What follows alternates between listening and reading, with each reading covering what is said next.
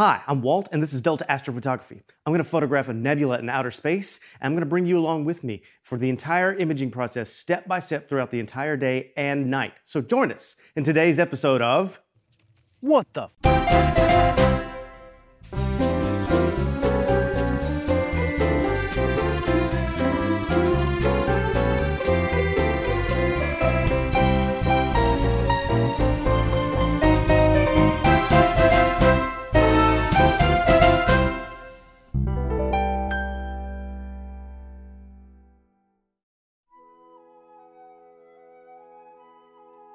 I'll start out the day by checking Astrospheric on my phone to see if it's going to be clear outside.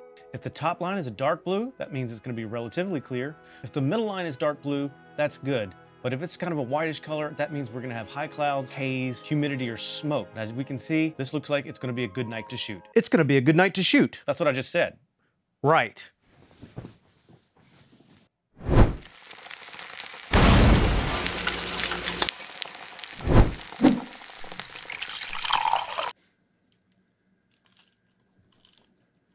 While having breakfast, I'm going to need to make a few phone calls to make sure that my schedule for the day and night are completely cleared. Hi, Barbara. Listen, my neighbor's mother's brother's cousin's chiropractor is on fire and I have to go to Milwaukee, so I will not be making it into work today. I'm very sorry.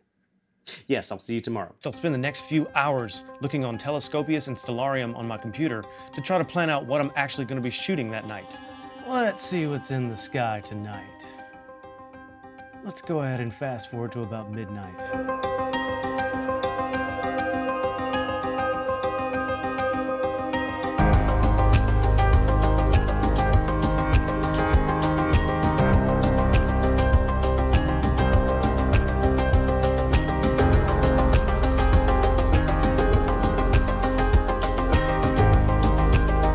So, as you probably saw, I'm going to be shooting the Lagoon and Trifid Nebula tonight.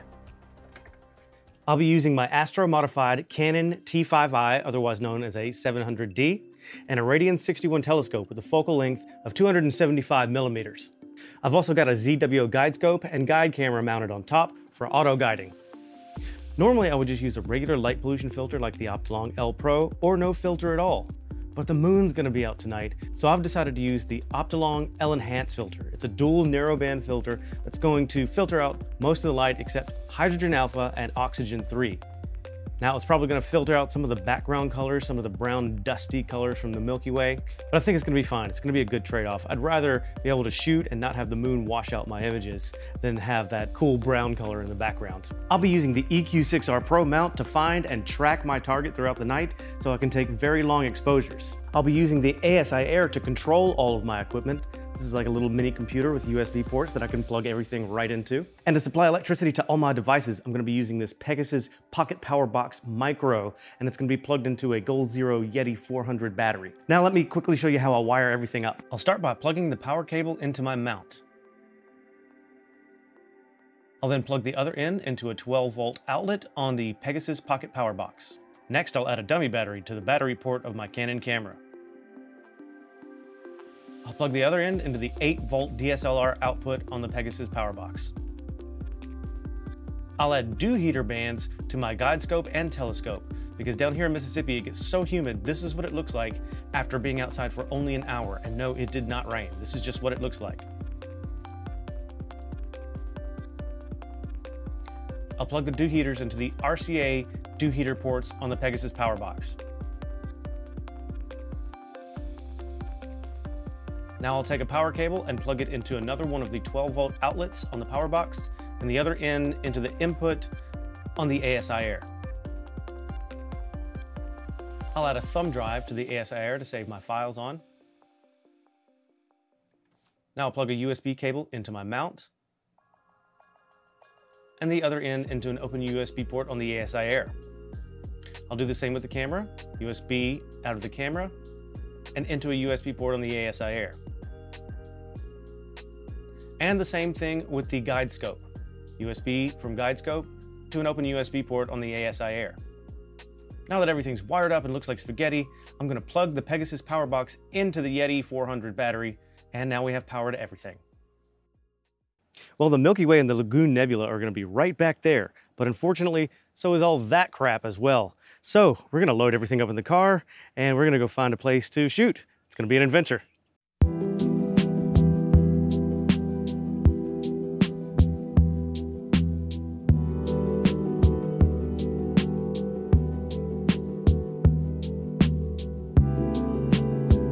After I reach the field across the street, I'm gonna set up my tripod facing north. I'm gonna take a bubble level and make absolutely sure that my tripod is completely level. This can affect performance. Now I'm gonna add the mount itself to the tripod. The mount is actually about 30 pounds. Make sure it's screwed on good and tight. Now I'll extend my counterweight rod. Go ahead and add the counterweight.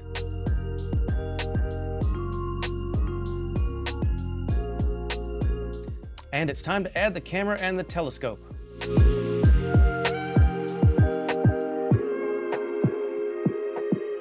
I always like to set up a table to keep my battery and other accessories on. At this point, it's time to wire everything up.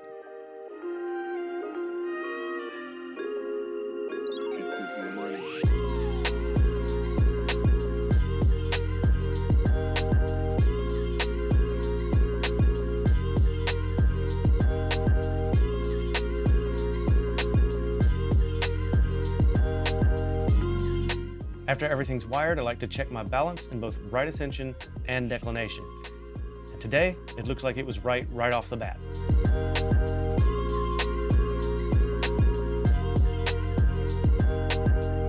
This is also a good time to check for snags in any of my cables.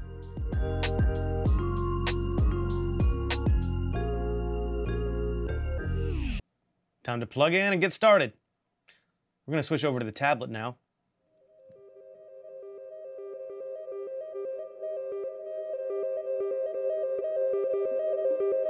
We just want to make sure that all our equipment is connected, and then we'll hit enter.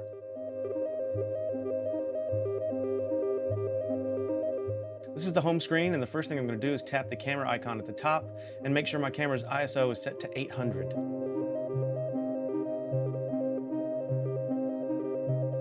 Next, I'm going to come over here to the bottom right and make sure my exposure time is set to 3 seconds. I'd like a 3-second exposure. Now I'm going to go to my mount controls and just make sure that the tracking is turned on. At this point, I'm just going to hit the shutter button, and the camera is going to take a 3-second test shot so I can test to see if my stars are anywhere near in focus. All right, the stars are pretty much in focus, so I'm going to go and change preview mode to PA for polar align. Now that we're in polar align mode, I'm going to hit the play button and it'll take a 3-second test shot and plate solve it, which means it's going to find where it's looking at in the sky. Now I'm going to hit the next button and it's going to rotate my mount and telescope 60 degrees, take another test shot and plate solve it again.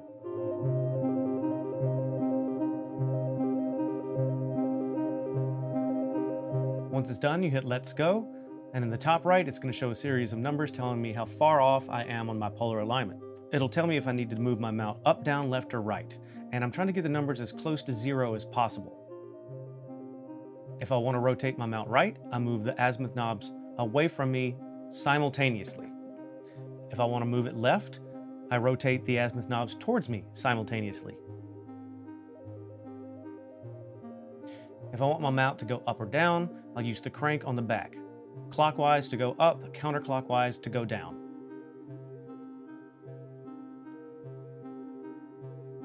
I'll keep adjusting my mount and hitting the refresh button at the bottom until I get the numbers at the top right as close to 0 as possible and the frowny face turns into a smiling face.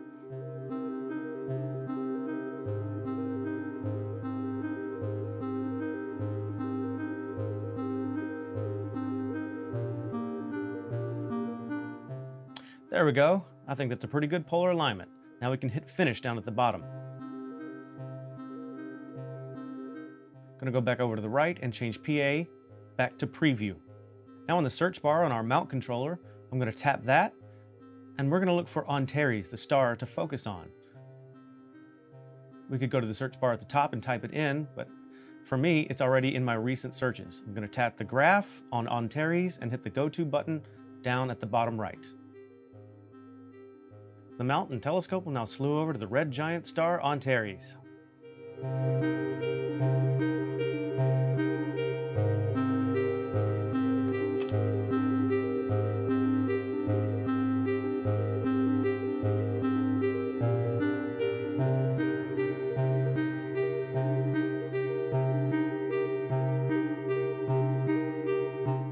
Now I'll use this Betanoff mask to get perfect focus.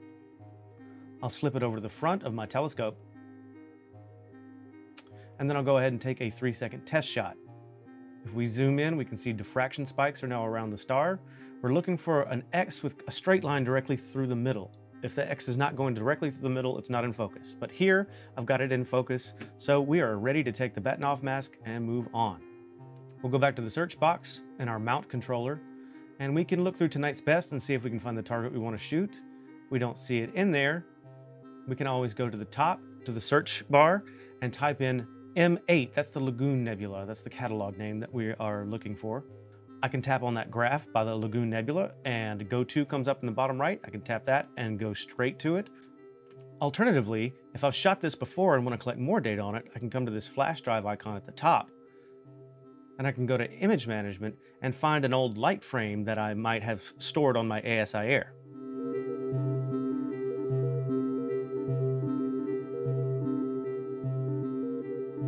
Here's a light frame of the Lagoon Nebula I took the other night. I can just tap the screen and hit Go To, and it will point my telescope right where it was pointing the other night.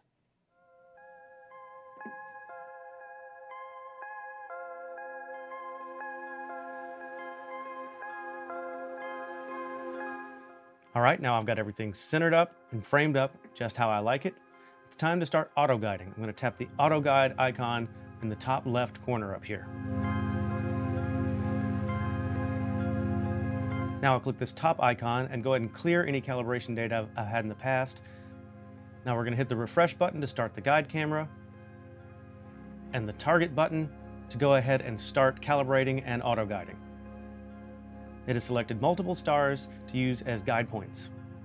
This will take about 5 minutes to complete. Once it's completed, a guide graph will come up at the bottom, and it'll show me how well my guiding is doing. I want to try to keep the RA and DEC numbers over here on the right below 0 if I can.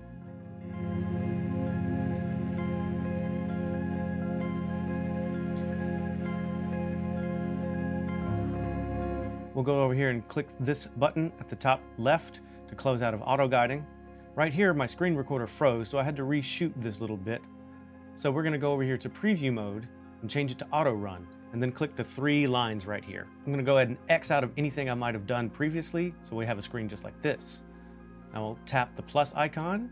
I'm going to choose light frames, change the exposure time to 180 seconds, and tell it to repeat 60 times, and hit OK. In the left, I'll give my target a name. We'll call it Lagoon.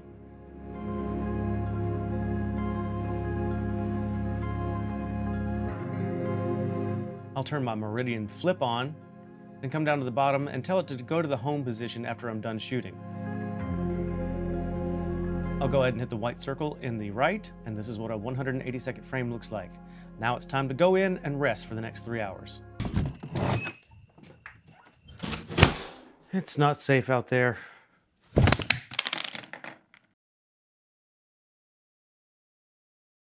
It's almost 4 o'clock in the morning. It's time to go shoot calibration frames. Now that we're done with our light frames, I want to make sure tracking is off and our speed is turned to the highest number it can go. I'll use those up, down, left, right buttons to make sure that my mount is pointed straight up, just like this. We're now going to take flat frames that remove vignetting and any dust that might be on my equipment.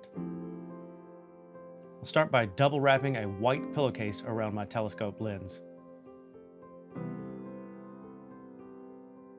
Secure it tightly with a rubber band so there's not any creases. Now I'm going to take a illuminated white tracer pad. You can also use a white screen on a tablet and set that right here on top. We'll change back over to auto run on the tablet. Let's go ahead and clear out the light frames. Now let's hit the add button and switch to flat. Leave exposure time at auto. and repeat 30 times. Let's hit OK.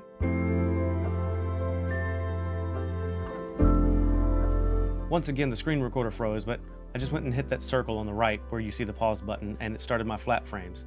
And this is kind of what a flat frame looks like. It's auto-generating the proper exposure time for a flat frame. When the flats are done, we're going to take darks and bias. We'll start by replacing the lens cap, putting that back on the telescope. Now we'll go back into our auto run menu once again and clear out the flats progress we had before. Let's go ahead and get rid of that. We'll go ahead and hit the plus button and select dark. Exposure times will be 180 seconds, the exact same as our lights. That's very important. And we're going to go ahead and choose 30 for repeat. We'll take 30 dark frames and hit OK. We're going to tap the plus button again and now hit bias, and we'll use the lowest number possible. For here, it's 0.001. And for repeat, we're going to do 100 of those since the exposures are so short.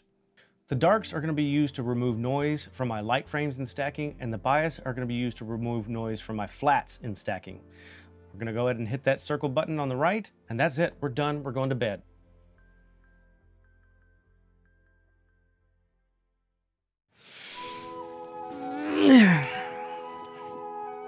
Well, I've got a lot of data to process.